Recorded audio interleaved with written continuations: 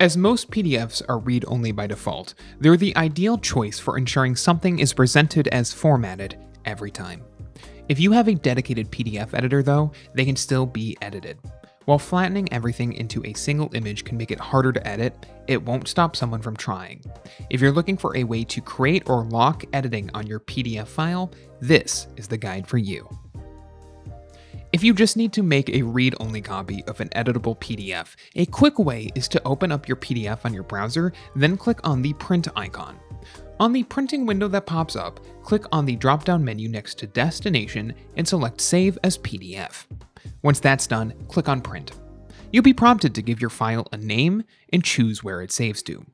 Other things on the document can still be moved and edited if you use a dedicated PDF editor.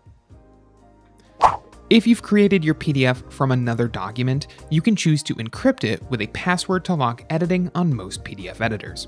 When exporting your document to PDF, just click on the Security tab on the window that pops up and set a password under Editing Permissions to do so. The exact steps will vary slightly depending on the program you're exporting from.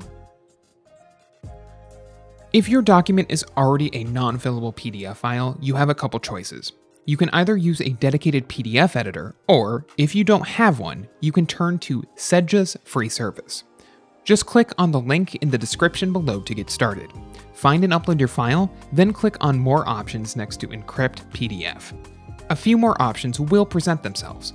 Put in a password under Require a password to change permissions, decide what you want to allow, then click Encrypt PDF once you're finished.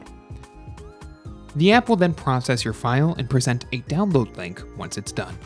Depending on the software used for opening the PDF file, these permissions may or may not be enforced. As a free service, this app will only let you edit a certain number of documents per hour. While this is not a problem if you only need to do this once or twice, you might want to pay for a subscription if you need to do this regularly for multiple files. If you like this guide, make sure you subscribe for all sorts of videos covering PDFs and other technology. And don't forget to check out one of these videos we think you might enjoy.